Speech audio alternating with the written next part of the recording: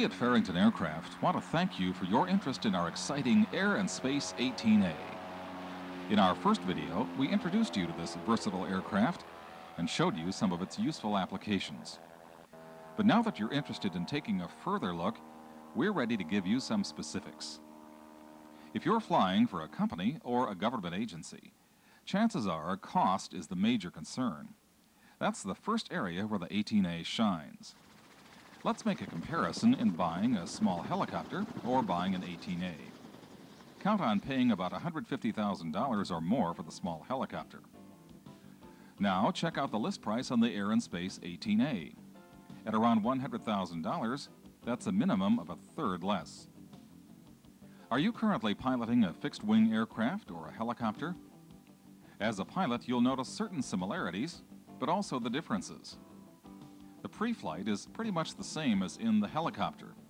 Utilizing the checklist, the walk-around is simple and straightforward. The 18A engine starts like a normal aircraft, both magnetos on and start. Once we get the engine started, the differences become obvious. When we taxi, the helicopter must hover taxi to some position for normal departure. The downwash from the rotor blades is about 60 miles per hour. That causes lots of dust and can be dangerous to small aircraft on the ground. The 18A doesn't have those difficulties. Its rear-mounted engine pushes the craft safely in tight airport taxiways. Nose wheel steering is controlled by applying left or right brake. Both the helicopter and the 18A spin the blades up prior to liftoff. The 18A can't hover taxi like the helicopter, but it does perform a vertical takeoff. How does the 18A achieve a vertical takeoff? Through a simple clutching system, the pilot brings the rotors up to speed. Then, pressing a button on the panel, declutches the system.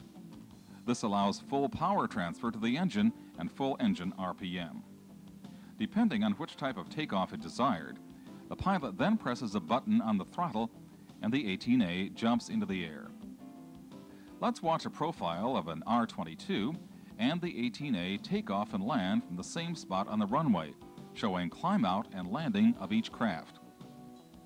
Under most circumstances, the 18A can operate out of the same space as the helicopter.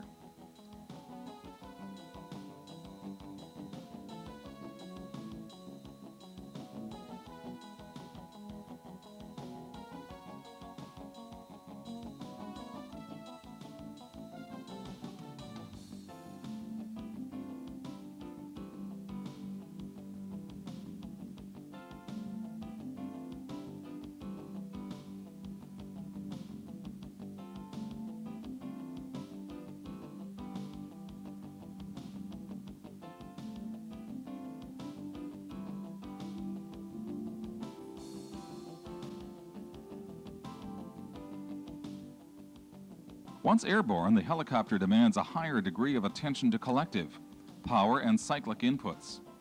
It's a very sensitive aircraft. Compare that to the 18A. In flight, the workload is less demanding, allowing the pilot more time for observation. In the air, a helicopter's rotor blades pull the machine through the air. The air flow comes from above the rotors. The 18A is just the opposite. A forward-pushing propeller moves the 18A ahead. Airflow comes from under the rotor blades, causing them to spin. You'll find a smooth ride in the 18A. The design of the three-bladed rotor system easily absorbs turbulence.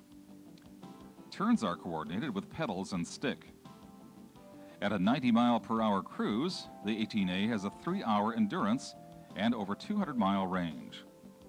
Depending on density altitude, either aircraft will have approximately the same service ceiling. Both craft can fly at or below 50 miles per hour for low-speed maneuvers and maintain adequate cooling. The 18A and the R-22 are both approved for day or night VFR flights. Now let's bring both the R-22 and 18A back in for landing. The R-22 can be brought down gently under normal conditions. So can the 18A.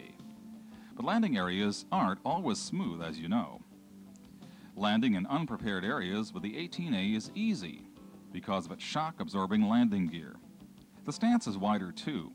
That helps prevent dynamic rollover.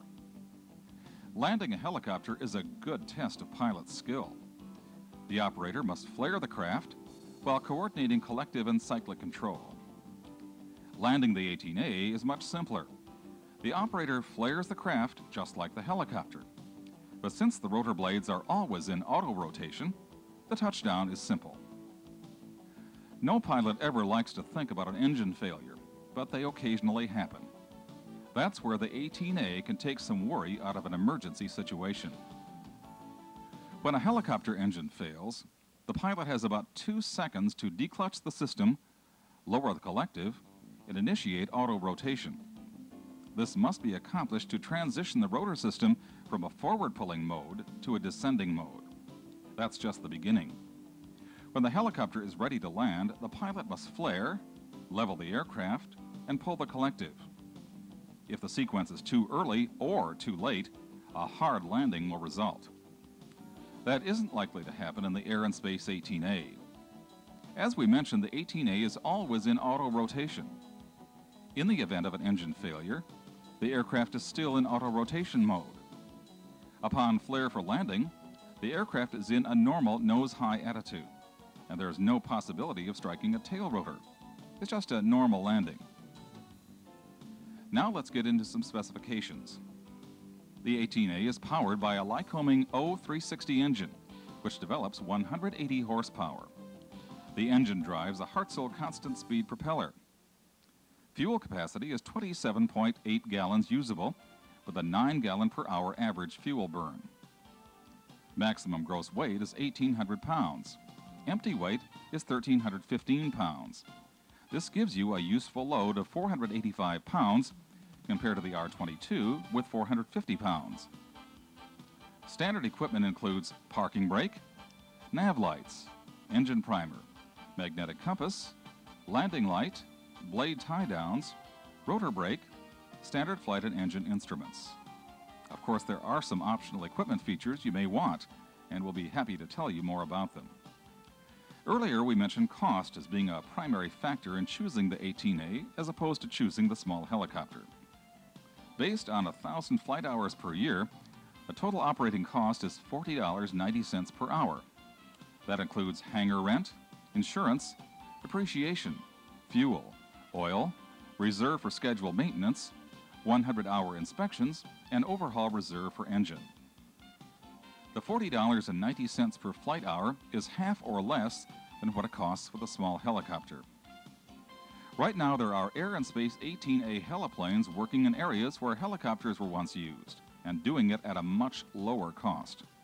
Areas like traffic and weather reporting for television and radio stations, forestry patrol, missing person searches, and utility lines inspections. We could go on and on telling you why we're so excited about the 18A heliplane. Our introductory video about the 18A is getting good response from corporations and government agencies, as well as the pilots who fly for them. The 18A may just be what you're looking for in getting your aerial work done, but at a much lower cost. This video is a good example of what the 18A can do for you, but it doesn't take the place of a personal demonstration. We look forward to having you climb into the cockpit for your test flight. Give us a call today.